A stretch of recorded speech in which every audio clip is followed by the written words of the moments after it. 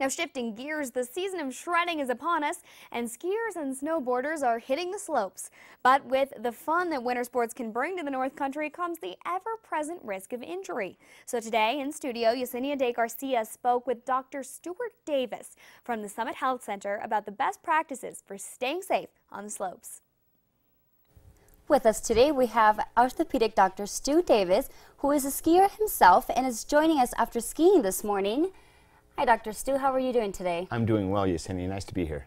So, Doctor, tell us a little bit about what kind of injuries we see around this time of the year. Well, with snowboarders, we tend to see ankle injuries and wrist injuries. When snowboarders fall, they break wrists, and we see a lot of fractured wrists. With skiers, we tend to see knee injuries, ACLs, and MCL injuries. And for somebody who wants to go skiing or snowboarding, what tips to prevent these kind of injuries do you have? I think the number one thing that they can do to prevent an injury is preconditioning.